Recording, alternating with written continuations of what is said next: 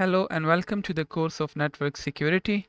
In this lecture, I will be talking about access control. Today agenda. First, we will see the introduction of access control, the basic elements of the access control like authentication, authorization, audit, etc. And then we will see different types of access control and different mechanisms that we actually used for controlling access to the system resources. And finally, there is a topic which is called access control list or ACL. I will not talk about ACL in this class, but I would like you to put some energy into that topic and search that topic on your own. I'll learn that topic at your own. So first, let us see what is actually the access control mechanism. Access control, you can say it is the method by which systems determine whether and how to admit a user into a trusted area of the organization. That trusted area of the organization could be any information system, could be your hard disk, could be any piece of software, any piece of information, any piece of data, and things like that.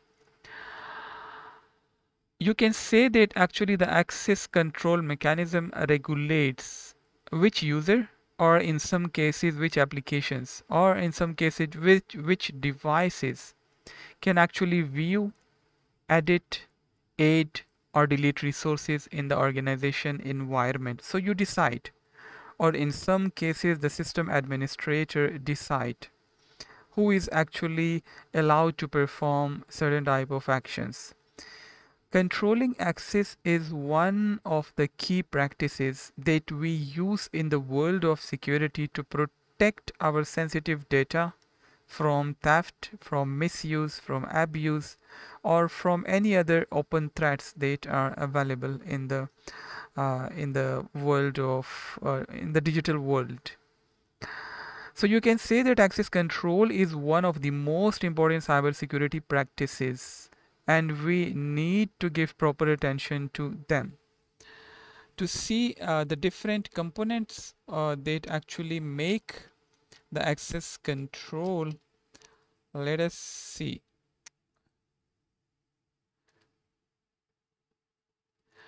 Okay, this is actually the context of access control. Here you will see different components.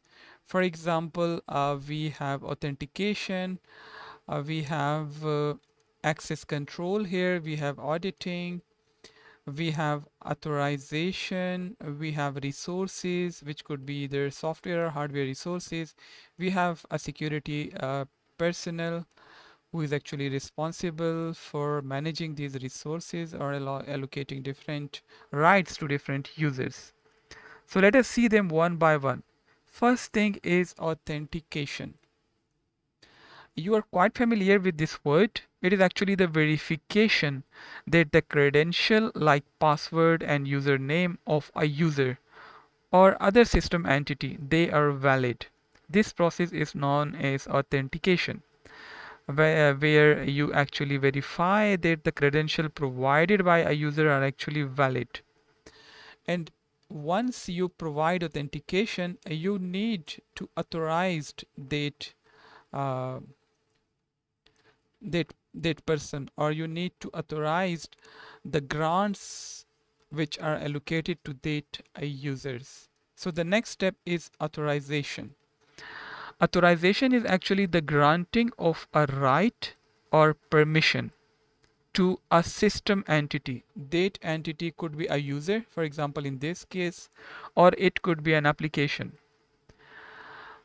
And you provide permission to that system entity to access a system resource. So you can say that actually we have a function, and that function is called access control function. And actually this function determines who is trusted for a given operation. It could be edit, it could be read, it could be modify, it could be delete operation, etc. So authorization mean whether you have the The rights are permission to do a specific task, to perform any specific action or not. And we also have auditing. It is like an independent review and examination of the system records and also the activities in order to test for adequacy of system controls.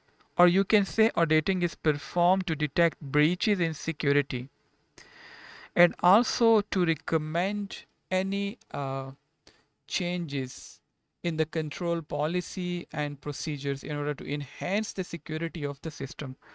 Audit means like you are going to keep an eyes on what activities are actually performed by the user, at which time those activities were performed and things like that. For example, in database application, we actually use the log file to record different activities, operations that were performed at different times on the database. Okay, we will come back to these topics later on in this lecture. Okay, but this is just to give you a brief overview of the different elements of the access control.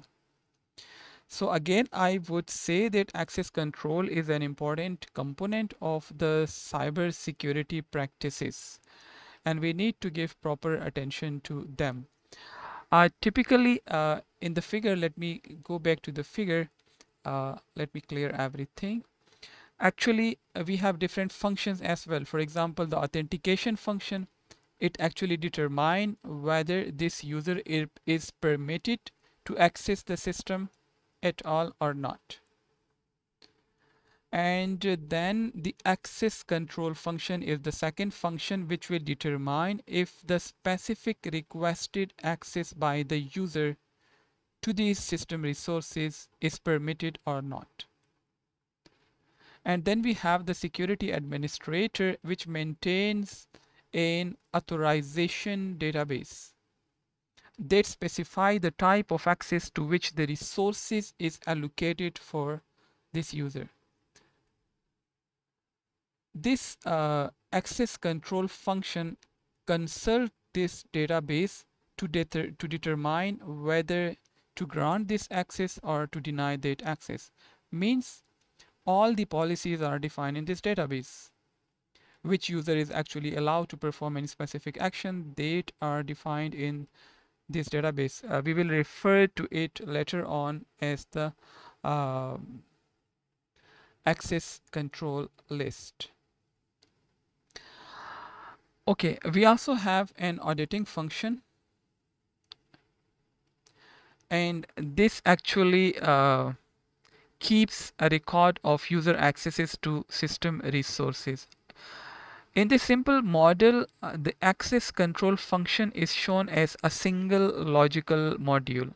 However, in practices, a number of components may cooperatively share the access control function. And if you know about the operating system have at least a basic access control component built in each and every operating system. And in some cases, some advanced operating system will contain quite robust type of access control components.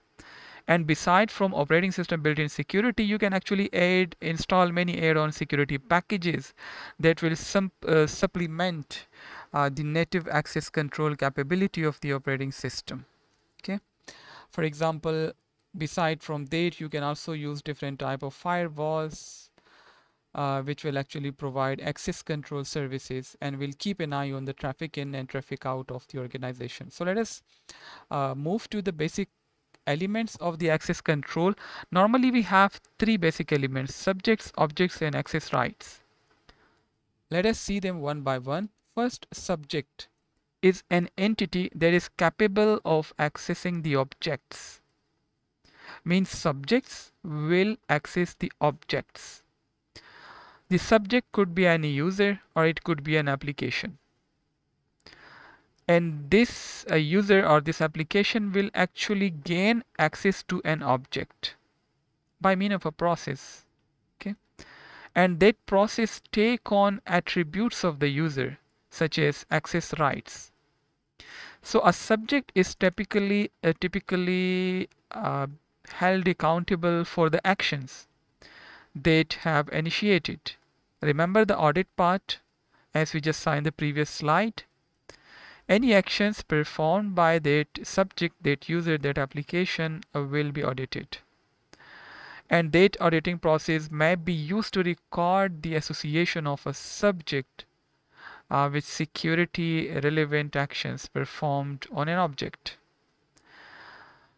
Now, related to subject, we have basic access control systems that actually define three classes of subjects, and they are owner, group, and world. As the name indicates, owner, this may be the creator of a resource such as a file. Who create the file? What is the name of the user, for example? What is the application that initiated the file access, etc. For system resources, ownership may belong to a system administrator. Normally the system administrator is the owner of a file, and if it is a project-based resource, then maybe a project administrator or the leader of the project or project manager is responsible for the ownership. And then we have group.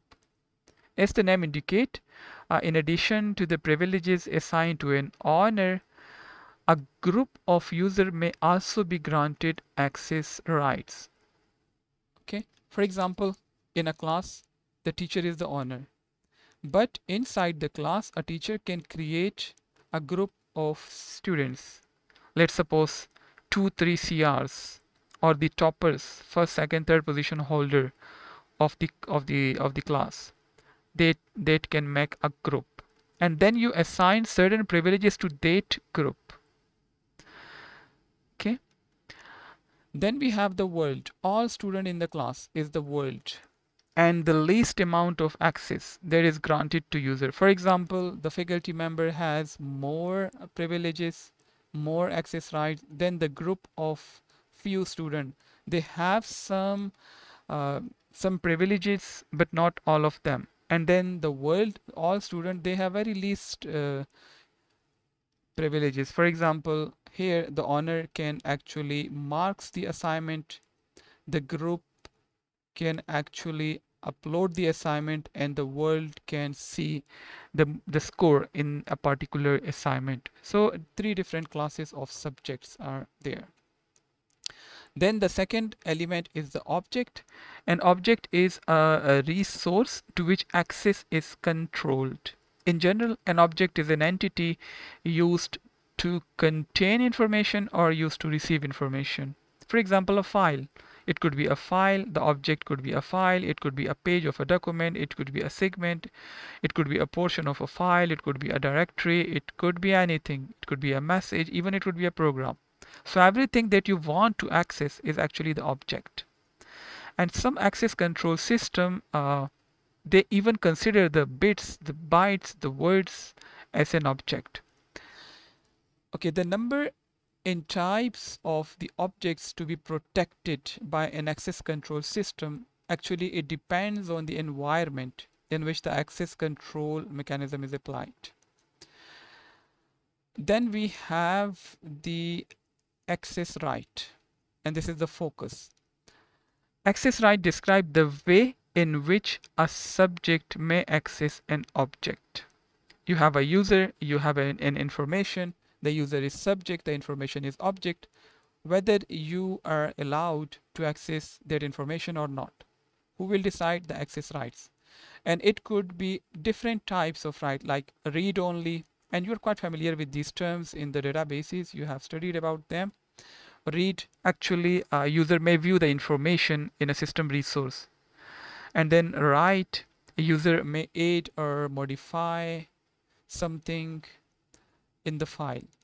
And then execute is like user may execute specific programs. Delete, user may delete certain system resources as well, such as files or records.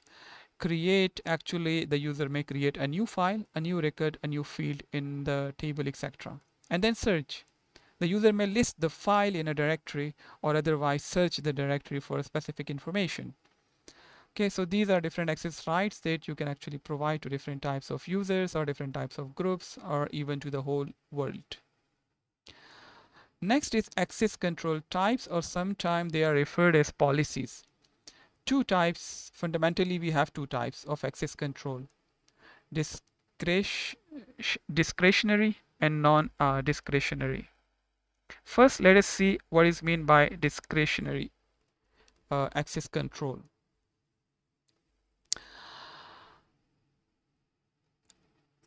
You may be familiar with the word discretionary or discretion. It is actually giving the freedom to the user to decide what should be done in a particular situation. Actually, the control is in the hand of the user.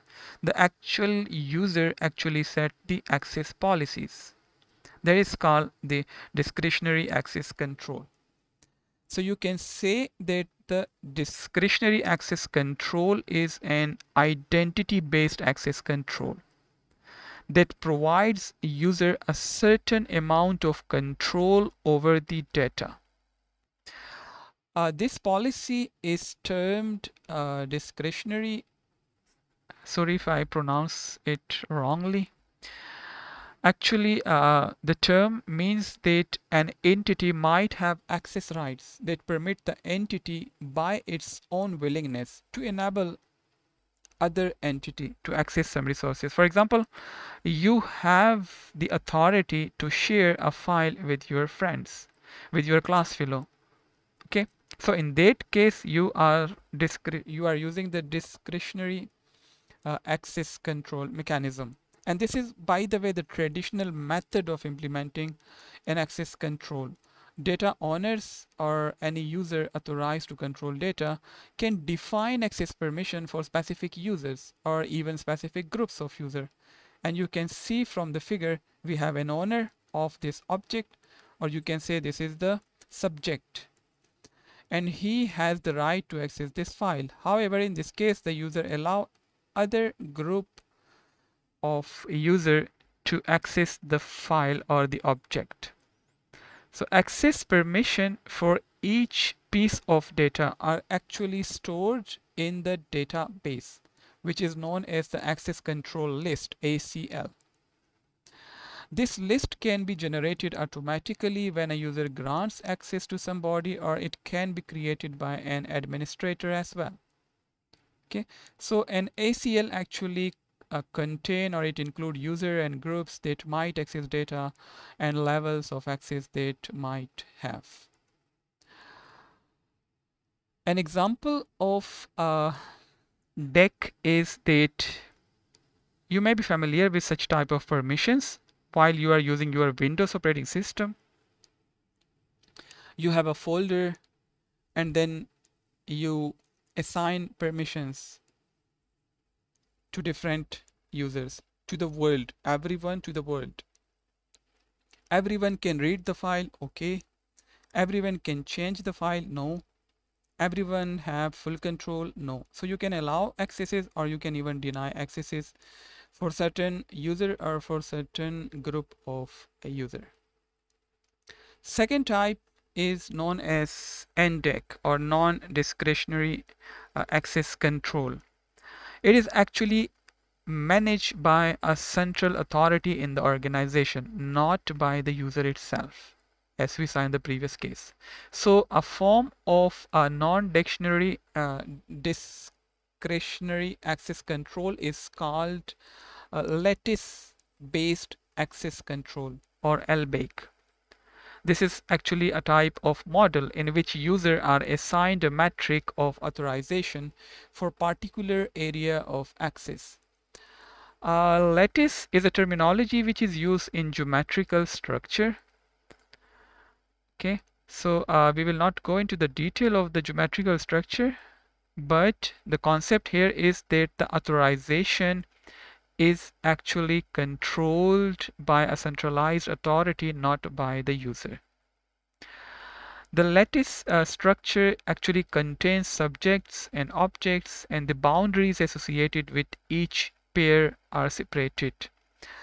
There are different level of access, or there are different types of this category. You can see we have role based, we have task-based, and we have mandatory and some other types. So let us see the different types of this non-discretionary access control. The first type is role-based access control, and you can see from the name role. Role-based access control are associated with the duties a user perform in an organization. For example, you are a project manager, so your role is managerial. You are CR of a class, so your role is to lead the students or to represent the students. Role-based control, access control.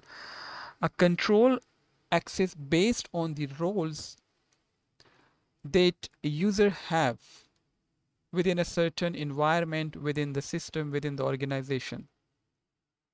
And based on those rules, based on those roles, you actually decide whether accesses should be granted or denied, or what type of accesses should be granted to that specific role. Okay, so here in this category, you assign access control based on the roles of the user. Let's suppose you have a user. Consider this is a class. We have a normal user, we have a GR, we have a CR, and we have, for example, a TA. In this case, our student has a different role, while our let's make him CR, while our CR has a different role. Actually, he has to perform two roles. And then our GR has actually a different role. They both share a common role. And then our TA actually has a different role shared with the student. So based on the roles of the subjects, you allow you define different access policies.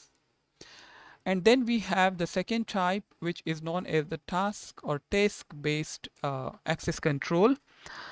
Here, the task-based control are tied to a particular job, or you can say a particular responsibility, such as the departmental printer administrator. Well, there is a confusion between these two categories, so that is why some people consider the task-based access control as a sub-role or a subtype of the previous category. That is, it is a subtype of the role-based access control, or some consider them to be the same thing but from two different aspects. Okay, so we will consider it to be a sub-role of the previous category. Actually, the task-based access control make it easier to maintain the restriction associated with a particular role or task, especially if different people perform the role or the task. So the main idea is that instead of constantly assigning and then revoking the privileges of employees who come and go, the administrators simply assign access rights to the role or to the task. Okay, so let's suppose A is manager of the company. He has certain access policies defined. When A leave and B join the company, then the same policies will be applied to B. So here in task-based or in role-based access control, we define the policies not for the persons but for the role or for the task. And then the third category is the mandatory access control. This is something different. However, it is also a form of the lattice-based non-discretionary access control. And here we have to use some data classification schemes. They give user and data owners a limited control over access to information resources, limited control. This policy, as you can see the word mandatory, this mean an entity that has clearance to access a resource, authorization, authentication has been passed.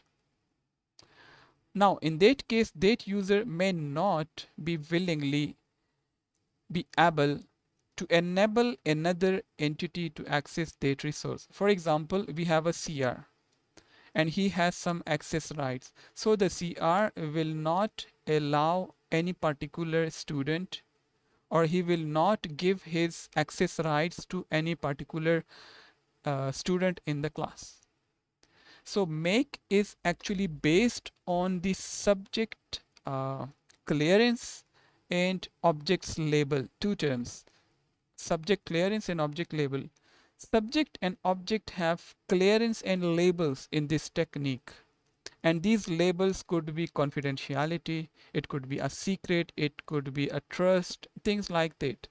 So in simple word, the subject, the user, the CR may access an object only if the subject clearance is equal to or greater than the object label.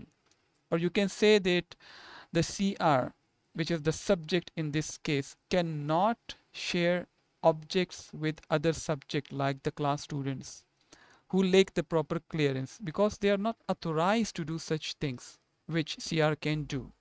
Okay, so he will not be able to transfer their rights to someone else. And this is something which focus on confidentiality of the data as well. And this is a concept that was derived from the military information security systems, and it is best covered in the trusted system.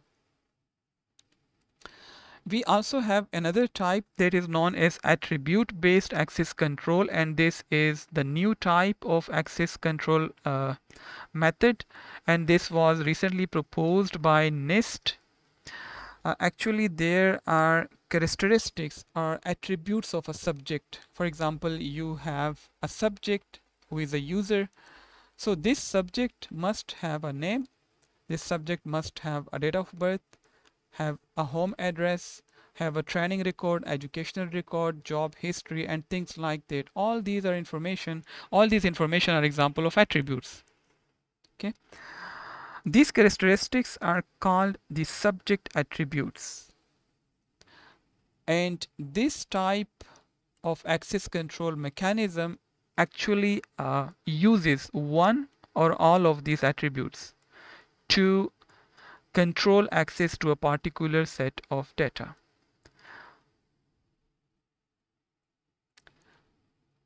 Okay, attribute based access control draws on a set of characteristics which we commonly known as attributes. This include three types of attributes: user attribute, environmental attribute, and resources attribute.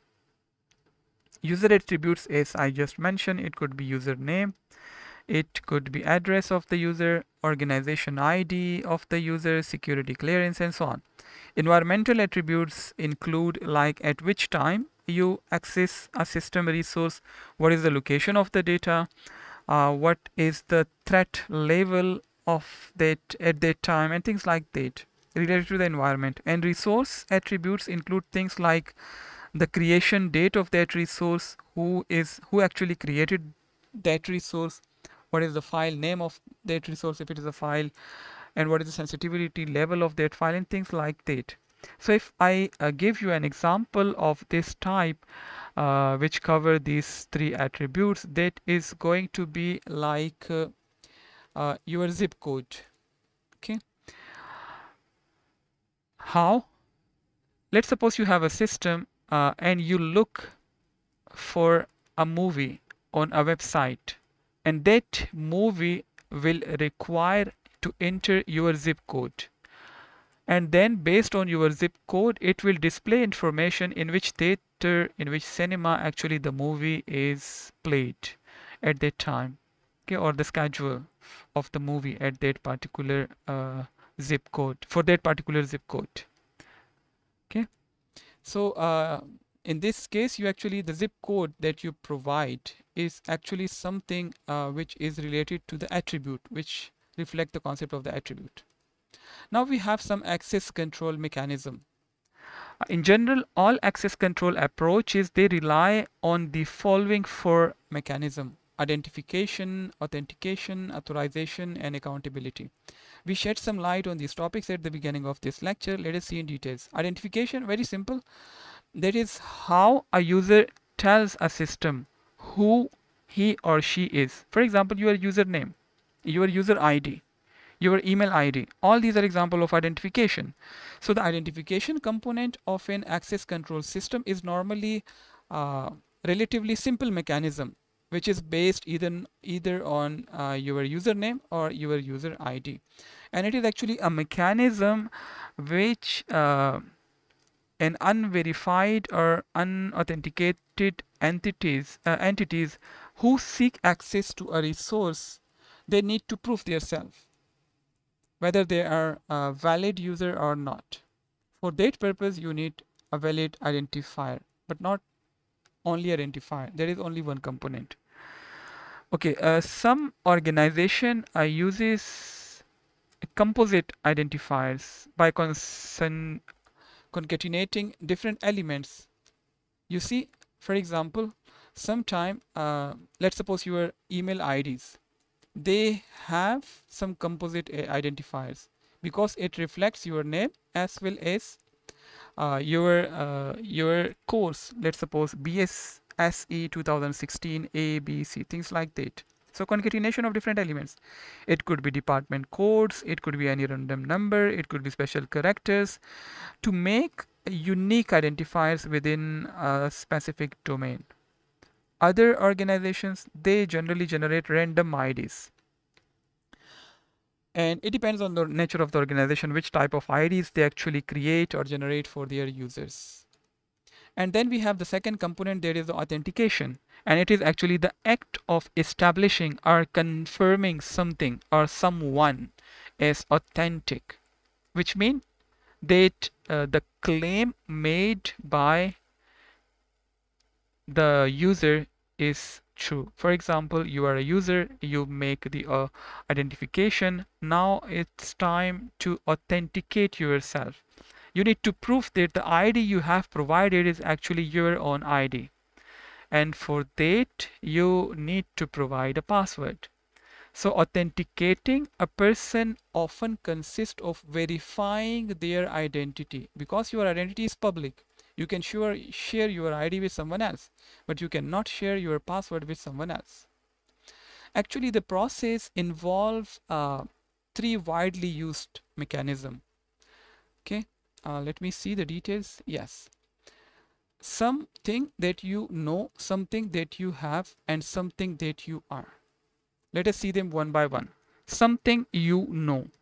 This factor of authentication depends on what the unverified user knows and what he can or she can recall. For example, it could be your password that you know, only you know, and that you can recall. There is another concept. I am not sure whether you are familiar with it or not. Nowadays, for security purposes, people prefer to use passphrases instead of password. I will share a short video on the course website about passphrases.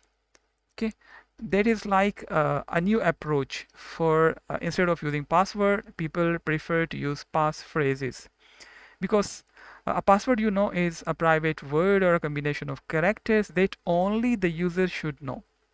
But one of the biggest debate in the information security industry is about the complexity of the password. On one hand, a password should be difficult to guess against dictionary attacks, which means it cannot be a series of letters or words that is easily associated with the user, such as your first name, your last name, your country name, your spouse name, your child name, your pet name, etc. By the same, Your password should not be a series of numbers like your telephone number, your NIC number, your social security number, your street number, your date of birth, and things like that.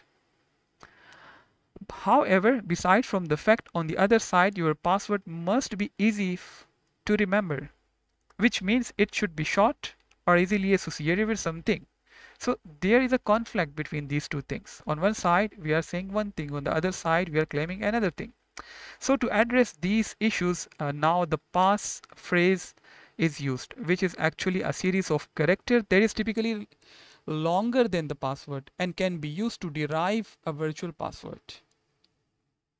By using the words of the passphrase, you can create a longer and a stronger password and also easy to remember. And this concept is getting popularity among users, especially the security experts. That is the first thing, something you know.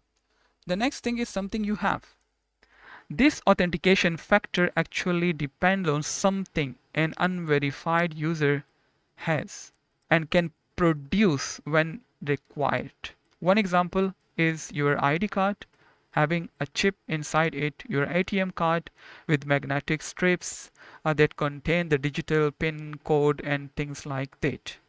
Okay, so something that you have, something that you possess in order to prove your identity. And finally, you have the third factor, that is something you are. This authentication factor actually depends on individual characteristics. What are those characteristics? Your fingerprints, your palm prints, your hand geometry, and then your eye retina and iris scan.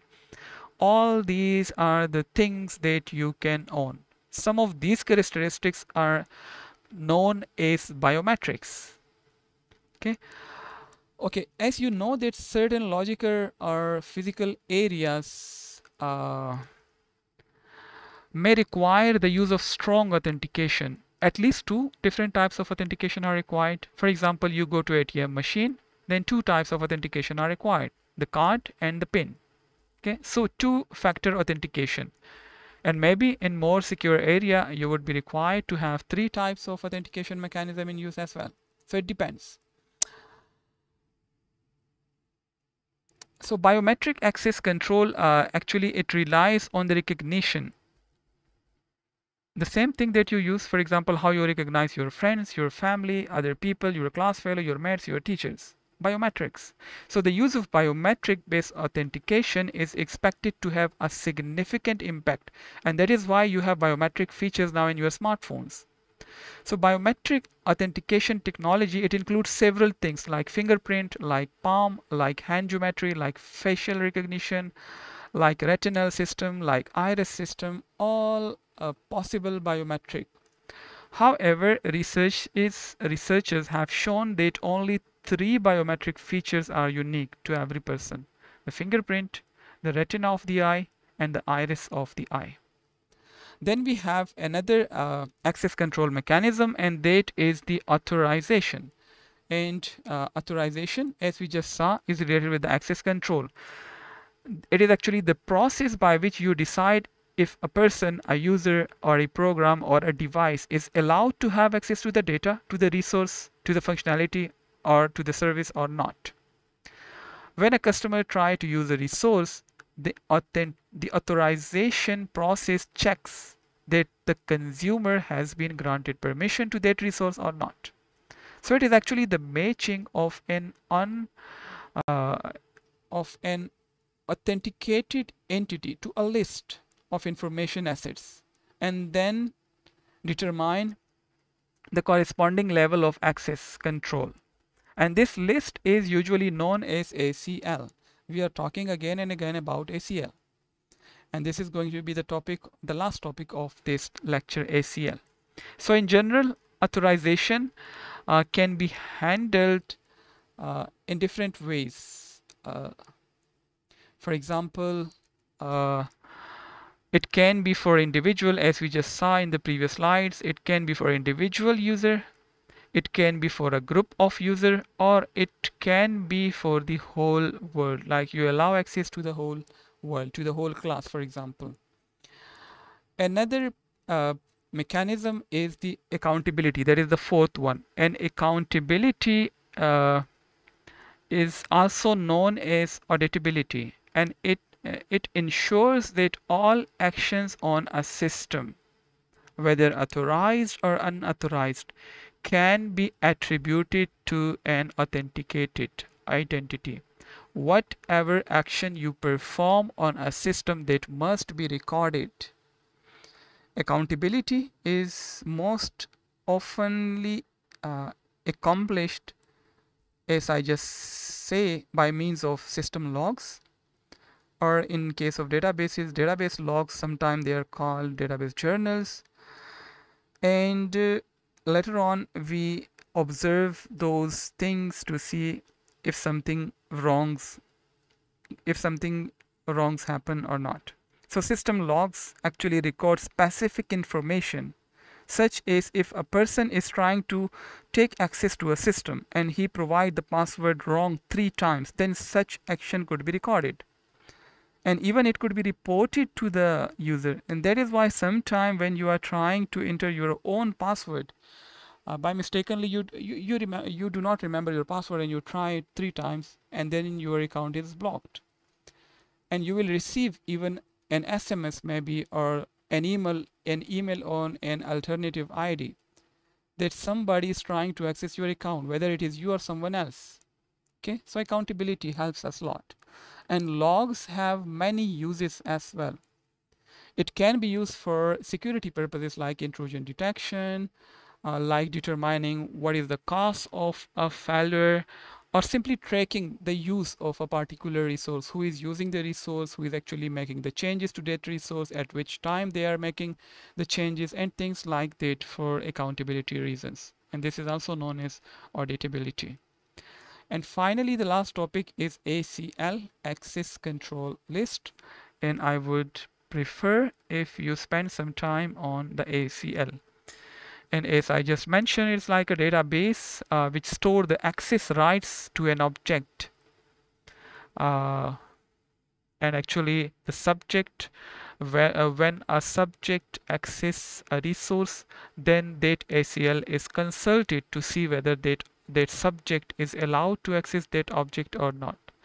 So actually it is, you can say it is a table or a database which will contain different control matrices, and that will state who may access a given object and what are the rights allocated for that subject or for that user.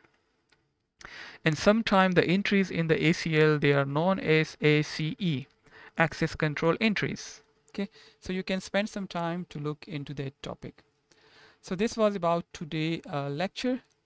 In today's lecture we studied about access control mechanism.